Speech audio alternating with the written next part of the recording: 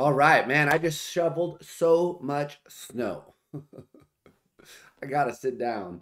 I was gonna watch this Patricia Churchland on the knowledge argument thing, so I figured why not have you guys watch it with me? Maybe we'll learn something. I've been seeing around town and here, hithers and yonder, um, that her take on the knowledge argument is caused a lot of kerfluffle, let's say, on the Twitter sphere in the philosophy world. So I want to see what she has to say. What is this? Only 15 minutes or so. Let's get into it. Oh, I'm fucking tired, man.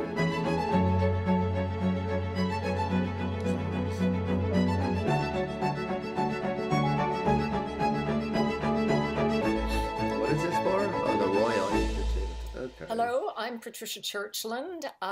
Wait a minute. What is this? The Royal Institute of Philosophy's 15-minute masterclass series. Okay. Brings you accessible overviews of 30 problems in philosophy from eminent philosophers. In this video, Patricia, okay. Huh, interesting. When was this? January 24. Huh. Masterclass. All right, so this is supposed to be like a introduction, an actual introduction to the knowledge argument. Let's see what she says. I'm at the University of California in San Diego. I am an emerita professor. I work at the interface of neuroscience on the one hand and philosophy on the other.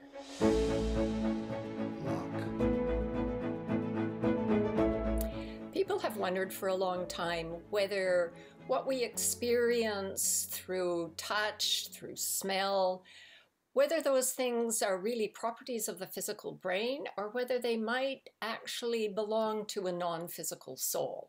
And Descartes, of course, famously said they must belong to a non-physical soul. And since Descartes' own argument was not terribly convincing, philosophers have... Wow, okay. She's coming out swinging there. I mean, I know substance dualism is typically people have thought the mind is the non-physical thing, including like qualitative experiences, phenomenal feels. Did Descartes really think that? I don't know if historically that's all that accurate. I get the feeling kind of that he thinks all the sensation and shit is the bodily stuff, and that the mind is like rational language, thought like stuff. But it's tricky with Descartes because there's the awareness of the sensation. I don't know. Anyway, so I wish I knew more about that, the historical Descartes, because I do think he does get caricatured in a way as a guy who thought this simplistic thing was actually. I think there's something more interesting often going on there, as with a lot of these historical figures. Anyway, okay. But the other thing, what she said, no one found this argument convincing. Okay, so I don't know, really. Maybe not nowadays, although there are still people, conceivability arguments are still quite popular amongst those who take issues with physicalism. I'm not myself necessarily one of them, but yeah, anyway, so she's cooking the books here a bit. Tried to explore that question. Argument was not terribly convincing. Philosophers have tried to explore that question, not really using data so much as using particular arguments. And one argument that got a... Not using data. So the question is, is the mind physical or not physical? And so what data are we going to use to pursue that question? But I get what she's saying. She's criticizing, and I take this line seriously too, that most of the arguments against physicalism are a priori arguments that are not based on empirical results, but are based on conceptual analysis, which we should have some reason to be skeptical of. So, I know something about her background, and I know her some of the familiar issues here. But anyway, let's hear what she has to say. A lot of play in the last century was what's known as Frank Jackson's Mary argument. Suppose that Mary argument. Frank Jackson. Oh, it says it in the title. Mary argument. It should be knowledge argument. Okay, but anyway, no one cares. Mary knows all the physical information there is to know. Mary's in a black and white room. Okay, right. Is a scientist who knows all the information there is to know about the brain. She's very lucky in that regard. She knows all the physical information there is to know about the brain, including all about color vision. However, Mary has been sequestered in a room that is entirely black and white, and consequently, she has never been exposed to any color. So the question is this: will Mary learn something when she emerges from her room into the wider world beyond? And everyone seems to agree, yes, she will learn something. Not everyone, but most people agree that she will learn what it's like to have the conscious experience.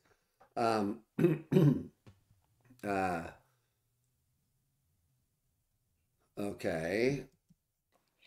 And now comes the conclusion.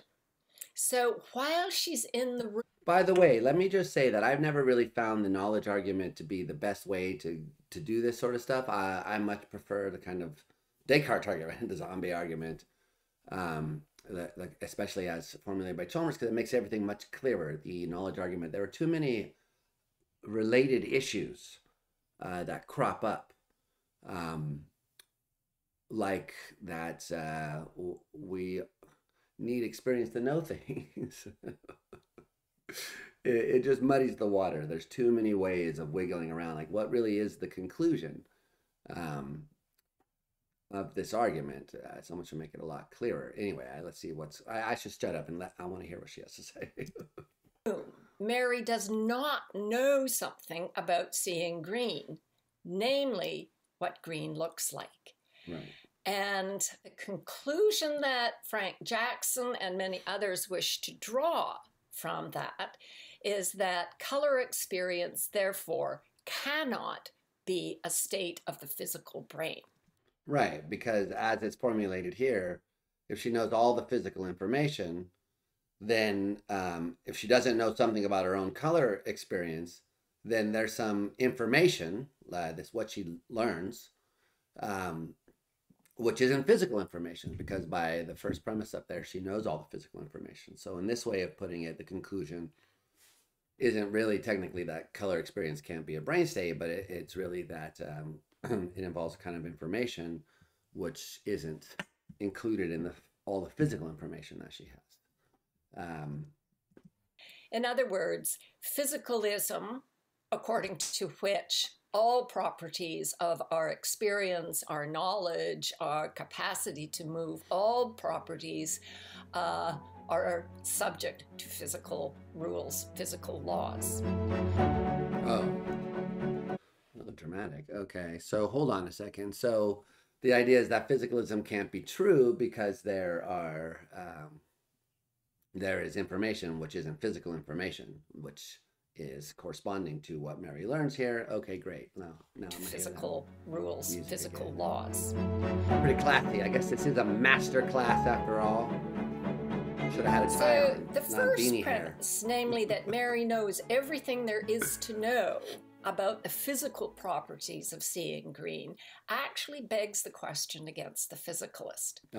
And to see why that's true, we're going to go a little bit further. Now, here, of course, is a depiction of the human brain. So the first premise begs the question against the physicalist. The first premise says that Mary knows all the physical information about the color experience.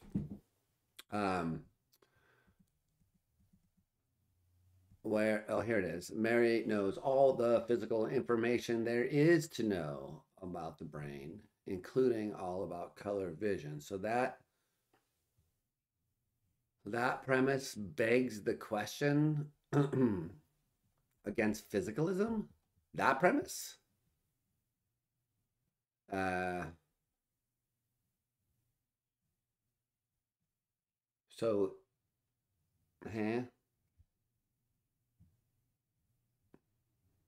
does that premise beg the question? I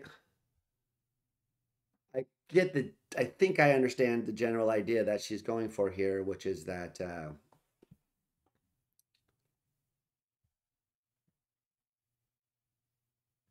if you assume she doesn't know like what it's like to see red, then you're just assuming that that's not physical information. And that's the only way that you could sort of assume that she knows all the physical information that there is to know about color vision in her room. Uh, because if she really did have all that physical information, she would know what it's like to see red, since that's physical information. It just is a physical state, so it would be physical information. That's the way. See, when I was a grad student, I remember reading and hearing about this line that this was question begging, and thinking of it in this way, and thinking, huh. I mean, yeah, I don't find it very plausible. I'm trying to be charitable, but let me see how she fleshes this out, because I might be jumping the gun. Physical properties of seeing green actually begs the question against the physicalist. Okay. And to see why that's true, Yeah. we're going to go a little bit further. Now, here, of course, is a depiction of the human brain, the physical human brain. And what we know is that there are many different pathways to knowledge, that some of them involve... Okay, wait a minute. So pathways of knowledge. So because we're going to be talking about knowing what it's like, let me anticipate a bit here. I mean, this always has bothered me, because I think people talk past each other when they talk about knowing what it's like, and learning what it's like, and having that knowledge and stuff like that. So she's going to be able to say there are some ways of acquiring knowledge, like knowledge of what it's like, that require having the experience. So in order for Mary to know what it's like, she would have to have the experience. So therefore, I can sort of see how she's going to work herself into this line that some people think is misunderstanding the argument. But maybe I'm reading too much into it. I might be getting ahead of myself. I'm getting too excited. Okay. Of language and the prefrontal cortex, but many of them do not. Many of the pathways involve sensory systems, and they are not language mediated at all. So let me be a little bit more specific about that. Mary in her black and white room lacks knowledge that's accessible only via very specific pathways, namely the visual pathways to color, and that's in the dorsal stream involving region V4. Very simplistically put, the signals go from the eyeball, from the retina, to an area in the thalamus, then to V1. And at V1, they split into what's called the dorsal pathway, which goes up here, and the ventral pathway. And color signals are diverted to the ventral pathway. And you have to have this particular region, namely V4, in order to see color.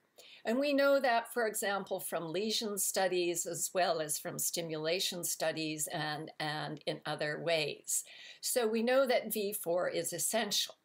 So one of the things you want to ask about poor old Mary in her black and white room is whether there will ever be any stimulation of the ventral pathway, at least that part of the ventral pathway that involves V4.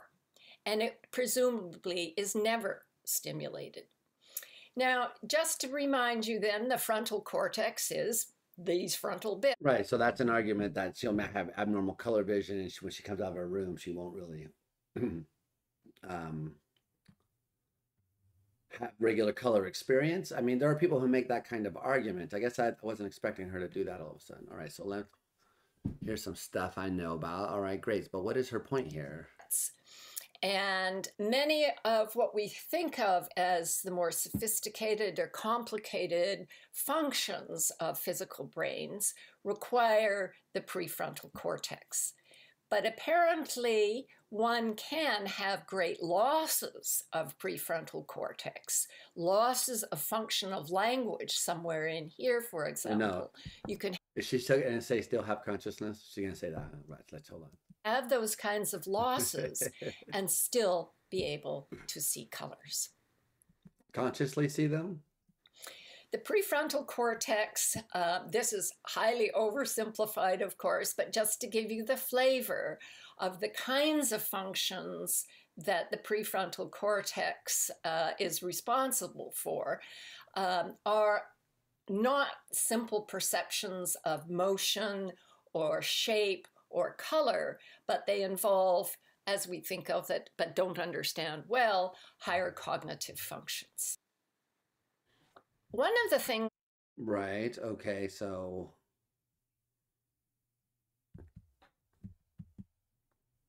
is this how she thinks it begs the question?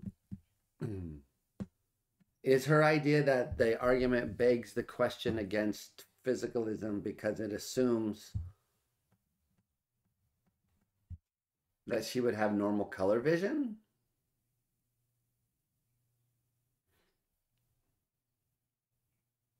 Because this is starting to sound to me like an argument against thought experiments. Like, okay, so this is very simplified, but we can always get around that by building in some caveats, like you know, um,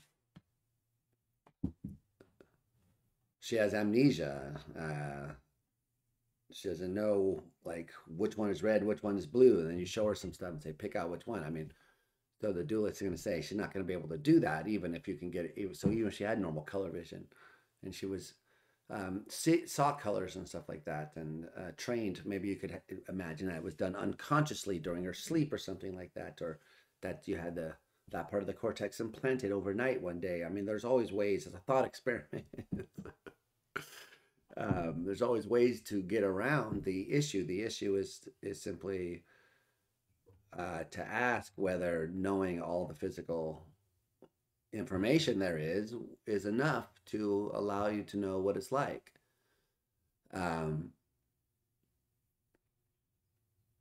So she would know about this kind of stuff that we're discussing here, or that Professor Churchland's discussing. I'm not really sure why this is how it's going to be getting to the begging the question point. I mean, I grant that it's relevant. I like it stuff, obviously, I love it, but I'm wondering why it's begging the question. So let me continue. That you want to ask is, realistically, would Mary have normal color vision upon leaving her room? Okay. And because we have to assume that since Mary has learned all this neuroscience over many decades, that her brain has long since to be in the developmental stage. And what we know is that in all stages of early development, the appropriate kind of stimulus is really important for setting up the appropriate kind of wiring. And most recently, this has been demonstrated by some really remarkable studies on children who were born blind, but who subsequently underwent surgery that allowed them to see. So the surgery and the work has been done by Panwa Sinha at MIT, and the children involved are children in the very poor areas in India. Why is it that they are congenitally blind? And the answer really depends on vitamin A. If the pregnant mother does not have sufficient vitamin A during her pregnancy, then what happens in the eyeball is these very thick cataracts develop, or sometimes corneal tears develop, so that when the infant is born, it is unable to develop the capacity to see. When Sinha realized that this was essentially owed to cataracts, and since we know that cataracts can be removed and replaced by artificial lenses that are actually very efficient, he began to do that in very large numbers of children in India. So one of the things that we maybe didn't used to be able to answer was whether Mary would have normal color vision upon leaving her room. And the answer is essentially she would not. Now, one of the things that was... I mean, we've already, yeah, right. That's great. But where's the begging the question? I think there are ways to get around it. You could easily imagine scenarios that kind of try to make the point. But this is like why I like the zombie cases better. It's a pure case of just trying to stipulate the scenario that you're interested in and reason about it. This one's very messy, I would say, the Jackson. And ultimately, they're equivalent. I think Chalmers has shown that in his 2D paper against materialism, that ultimately the knowledge argument, when it's formulated in a certain way, relies on the idea that, if all the physical facts are instantiated, then there's consciousness can't be known a priori. And it's the same as the zombies. So that one's just cleaner, in my opinion. It's even cleaner than the Kripke version. I think it's like the clearest version of the argument. Not that I endorse it, obviously, but I just think it's very clear. And I like that. Whereas this one, and there's lots of all this stuff. Like, I don't understand where the relevance here is to her charge of begging the question. Very clear about these children after about 48 hours, when their swelling in their eye had a chance to diminish. One of the things that people did notice was that they were really not able to identify objects at all. They didn't see colors at all. Some of them eventually, if they were still quite young, were able to go on to develop the capacity to see colors in a sort of a way, but nothing like the way a normal seeing child who developed normally would be able to see colors. Right. And we have some evidence one particular difficulty that I think is worth mentioning is that it seems to us so obvious that if you see, say, one hand on top of another hand, that one is behind, you can tell where one hand is and what part is blocked. But these children who were congenitally blind, it took them quite a while, like months, before they were able to discriminate objects where one, to some degree, maybe small degree, overlapped another. What was found, which I think is really quite interesting, was that as long as the children had really quite good motion capacity, they were able to acquire a capacity to identify objects and see that all of the lines and shapes and so forth went with this, and a different set of lines and shapes went with that. But in general, the capacity for color vision was not terribly good. Those of us who have been privileged to have sight from birth see what's called the Ponzo illusion.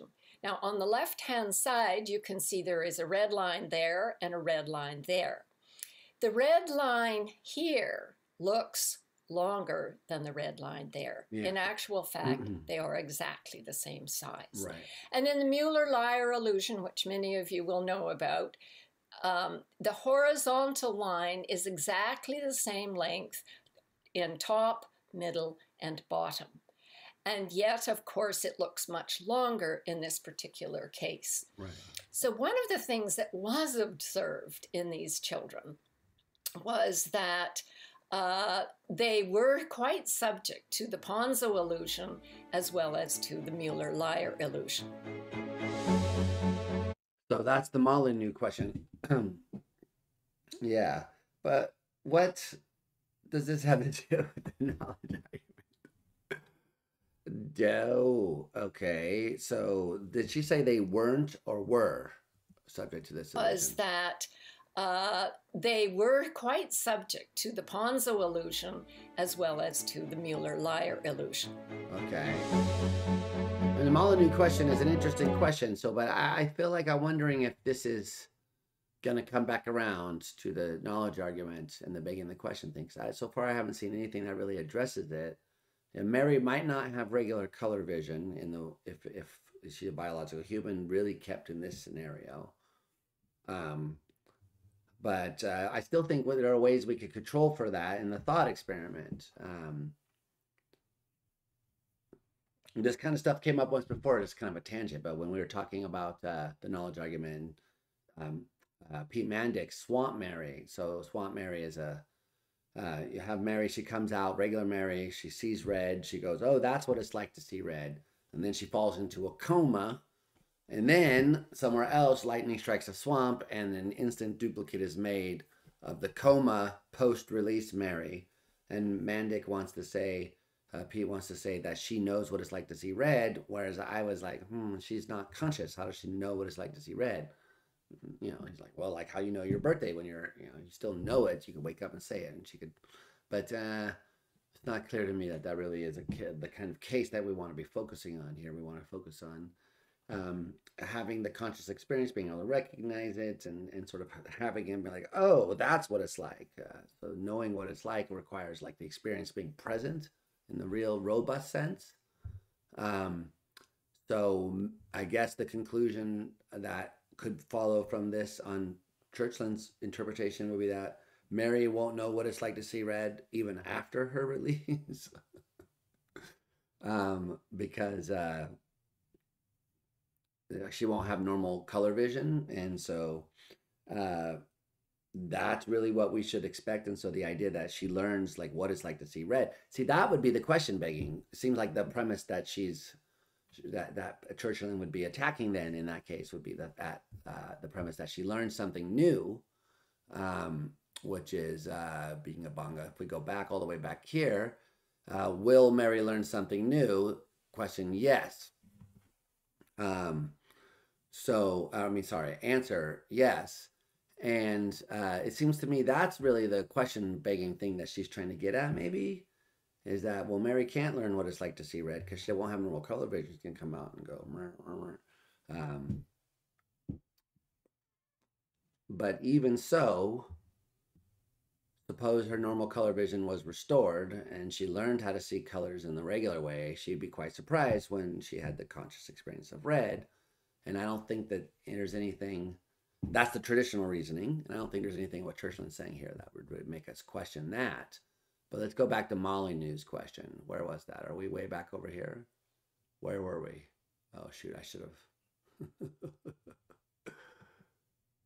Oh, hey, look at that. Who's this right here? Molyneux. 88. Molyneux. Oh, Molyneux. In 1688, Molyneux asked Locke an interesting question. Suppose that a congenitally blind person can identify a mug by touch. Now, if they gain sight, can they pick out that mug only using vision? And the answer is no, they cannot. They have to learn that sensory experience of touch and this visual experience of color and shape belong to one and the same thing. And it will not surprise you to know that this steam coming out of the hot mug is very, very puzzling to someone who just has regained their sight. Now, part of what I want to emphasize here is the importance of pathways and the importance of a developmental route in those pathways. One might say, and you'll see that this is a ridiculous argument that I'm about to give you, but one might say this. If Sally knows everything there is to know about pregnancy, and if Sally is, let us say, celibate, then as long as pregnancy is a physical process, then Sally, simply by virtue of knowing everything there is to know about pregnancy, Sally should get pregnant. Now, nobody's ever been taken in by that argument because... Wait, okay, so this is the reason I saw some of this on Twitter. This is what people were talking about. Okay, so no, she should know what it's like to be pregnant. If the view were right, that's the correct response. If physicalism were true in the way that we're thinking about it here, then complete physical knowledge should allow you to deduce a priori, without having the experience yourself, what it would be like to be pregnant, not to become pregnant. Now, one reason that I think that this is relevant to that discussion that I just brought up a second ago about the Mandic thing and the Pete's, I was trying to say Peter Mandic, his name, the plume. How that's relevant to Pete Mandic's paper on Swamp Mary, um, is because I think that the reason why people like Churchland have this idea is that they say, well, look, knowing what it's like means having the experience. That's what I was just kind of saying. That's the traditional view. Is that when you know what it's like, the experience is there. So if Mary is going to have that kind of knowledge, and that kind of knowledge requires the experience being present, then it's like they're asking for Sally to be pregnant by learning some biology. Learning the biology doesn't give you the thing in question. It helps you understand the processes involved in it, but it doesn't produce the thing. So now, I'm pretty sure that's where this is going because of the pregnancy thing that just came up. And now the traditionalists on the other side, the fans of the knowledge argument, they often respond by saying, no, you're misunderstanding the argument. You don't have to have the experience. You just have to have the knowledge from the physical information. You've got to know what it's like. And it does seem to be a bit fishy at that point, because what does that mean, according to them, to know what it's like? If it's not to have the experience, right? If you can't know what it's like without having the experience, then how can you know what it's like without having the experience, physicalism or not? And I think that, I've said this before, and I've talked to people about it on my Consciousness Live thing, and I don't know, people never seem to really care about this point, but I think it's very important. And that's the idea that everybody has to say something about how we know about our conscious experiences, how we come to have acquaintance or knowledge or that kind of awareness of our own experiences that we have. And whether you like phenomenal concepts or some other account of it or whatever the case might be, we've got to say something about that, about what it means to know what it's like. And it seems to me that the fans of the knowledge argument assume that there's a kind of a sentence like it's like this, and you can't really do that, right? Because if something like phenomenal concepts is the right story, then it's like this. You just have to kind of point to the experience, but you can't do that without having the experience first. So this is why I've said in my response to the knowledge argument, Mary needs the concept first. She needs the right phenomenal concept. And it's just that you need to have the experience to have the concept. It's not that that difficult to see that there are some you get the concept in a certain way, and that might be the only way to acquire the concept. In which case, she'd have to come out of her room, and then we'd have this debate about her normal color vision or not. But so does knowing what it's like require having the experience? Everybody says yes. So how could you know what it's like merely on the basis of the physical information? Right? Yeah, now that's, I think, the charitable way to interpret the kind of view that she's saying. And then when the two sides are arguing back and forth against each other, saying, well, you're misunderstanding the argument. How could you be so dense? That's not how you do it. Yes, it is. Look at what he says. It seems the way what they're really arguing about is something more fundamental, involving knowledge of what it's like. Anyway, let's finish this up because I think we're almost done. Is this almost in? Yeah, okay. It's not that far off to the end. And this is basically the punchline, right? So the knowledge argument assumes that you would have to get the experience of red from knowing the physical theory, just like this pregnancy thing. There is very clear that the brain can know everything there is to know about pregnancy up to a point, but that to actually be pregnant requires a very different pathway.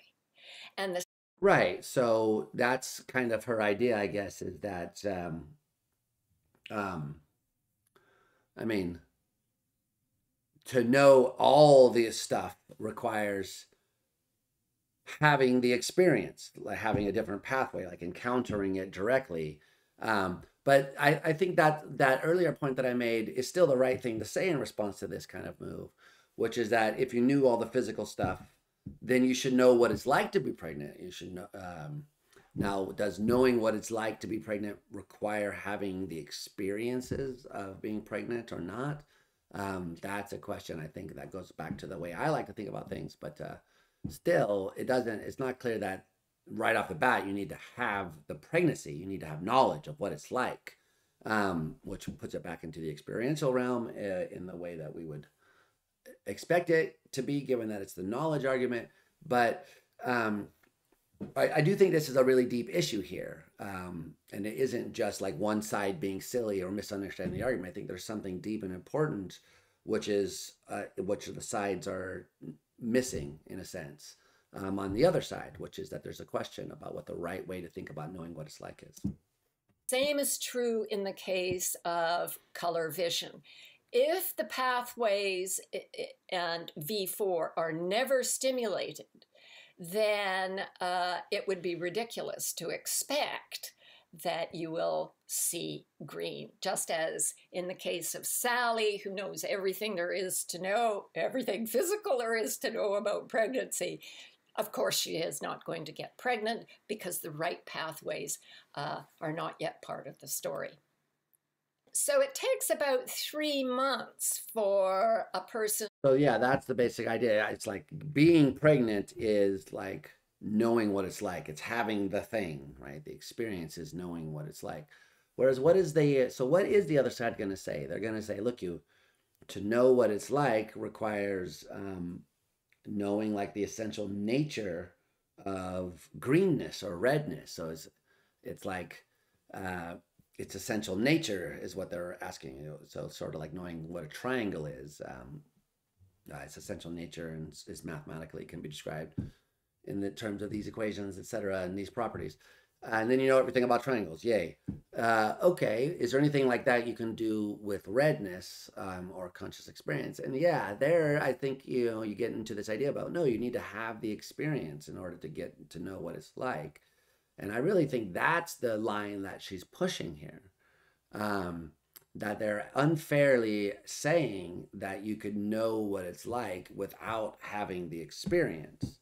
And that's not something that the physicalist is committed to, right? That's the way I want to interpret. Now, I don't know. I'm interested to hear what other people think, but let's just finish up. Because and then again, I like this other point that these generally the empirical results are relevant to these thought experiments. So maybe Mary, it's too simplistic the way it's set up. And who is congenitally blind. Now, Mary is not, but she is color deprived, which is rather like color blind. One of the things we know about people who are born congenitally blind is that the visual cortex begins to take over some of the functions of touch. So if you're reading Braille, that will be done in visual cortex. Okay. Now, I want to go on just to say a very simple thing about taste. Phenylthiocarbamide is a chemical that in Caucasians, about 25% find it gives a very... Yeah, okay. So I go see where this is going, but this is a simple thing about taste. So there's this thing in certain people like me. Some people find it pleasant, some people find it bitter, some people don't find it any kind of taste at all. Okay, it's the same chemical in each case though. And so what, you can't predict how it's going to affect them? Is that what she's going to say? What's she going to say here? Bitter taste. 25% have no bitter taste. 50% have somewhat bitter taste. Now, if I were Frank Jackson, I might say, see, what this tells us is that it's all about the non-physical soul taste. But it isn't. This is a genetic difference, so that depending on the receptor you have, there will be a genetic difference, and that will determine whether you taste it as bitter or not. Finally, I want to just... Well, wait a quick. Excuse me, Professor Churchland. No. So, no.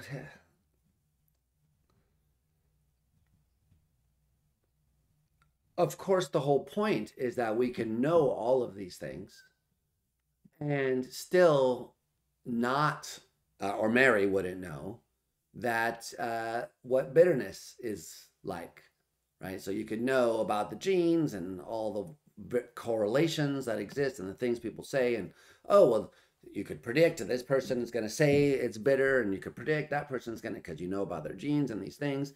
But how does this at all address the issue? I mean, I guess there's a kind of, what was she attributing to the dualist is the idea that it's all subjective, you see. There's no way you could do science on this stuff. But that's not really the point, right? The point is that you could know all this stuff and there still would be a question about what is it like? What is bitterness like?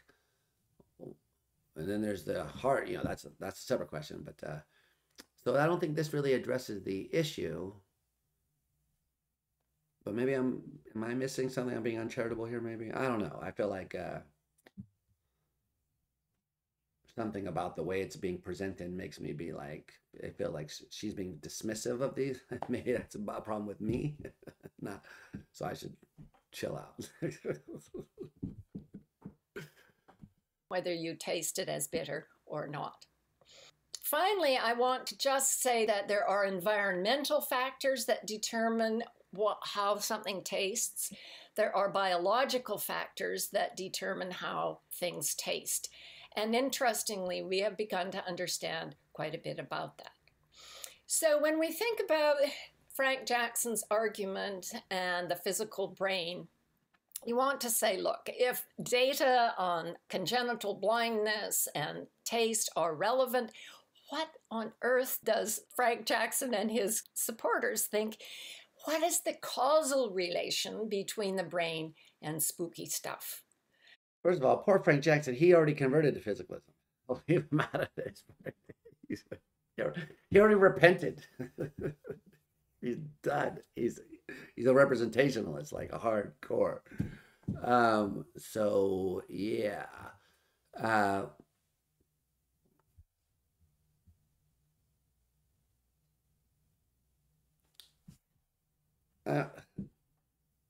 First of all, he was an epiphenomenalist at the time that the argument was presented. In fact, the paper that was originally presented was something like epiphenomenal qualia or something like that, right? So he defended epiphenomenalism. And so epiphenomenalism is not a refuted view. I hate to break it to the world of the universe, but it is a view which remains unrefuted. It's widely not thought of as a contender, but there are some people that still defend it. And there are reasons to defend it. So you could say that. But you could say a lot of other stuff too. So I'm not really sure how the spooky theory stuff here, is that supposed to scare us? I mean,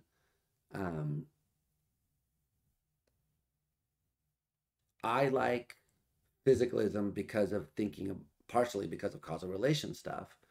And I think that that carries a lot of weight. But I don't think it's all that difficult for someone who's convinced by these considerations to answer this kind of question. But I know that like this kind of approach, and then Dennett too does it, and then what happened kind of mocking question, which I don't find very useful or interesting actually, because there's lots of stuff you could say, as a matter of fact. But anyway, I don't want to turn this into 7,000 years of discussing this, but this doesn't seem to me to be very useful because everybody knows the data are relevant since everyone says Mary's going to have all that data. The question is, can she know what it's like? And yeah, again, I don't find that question very helpful. The question I think is very helpful is like, is it a priori knowable that there's conscious experience? And if so, what kind? On the basis of physical information. That's a better question in my opinion. Anyway, let's finish this up. And the consciousness stuff. And how do spooky theories mesh with genetics and with brain data? And what's so striking is that they have absolutely no answer and basically no interest. Thanks. They have no introduce answer and no the interest to how do their theories mess with genetic and brain data. That seems to me to be not charitable. Who's they, though? It depends on who the they is. Some of them may not. I don't know. But I think a lot of people do think that. I mean, I'm not a dualist. I mean, I could be a dualist if I wanted to. You don't get to tell me what I want I am, but I'm friendly to physicalism. I defend the view that physicalism hasn't been refuted. That's about as far as I'm willing to go. So I certainly don't think that the knowledge argument or refutes physicalism. I think it can give a person reason to reject physicalism if that person finds the conceivability of these things and so forth. They can reason them. You can, so it's rational for a person and so forth. That's what I think the usefulness of the stuff is. That's great, wonderful. No one cares. But I certainly wouldn't say that there's no interest on the non-physicalist side to give an account of how the theory fits with the scientific picture. Everybody knows, not everybody, most serious persons know that science is not something you go tinkering with. The neuroscience and physics of our day is well established, and our theories better be consonant with it. My understanding is that people who like this argument either adopt a version of epiphenomenalism or a kind of interactive dualism, maybe with a kind of over determination. You could have kind of quantum mechanical dualism. It's not too impossible to imagine. It's my favorite form of dualism. Everyone knows. I've written a couple blog posts on it. Very much a fan of Chalmers and McQueen and their work on that. Anyway, so you could do that if you really want to. You could be a panpsychist, which is all the rage currently.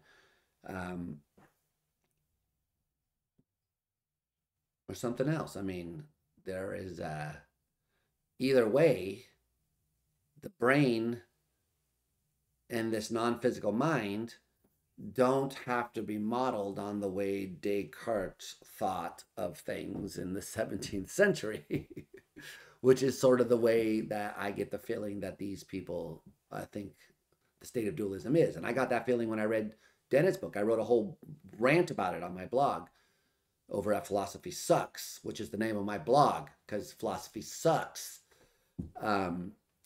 Where I was like, dude, the problem with Dennett is that he thinks it's the 50s still, and everyone's still talking about Descartes, but we've moved on.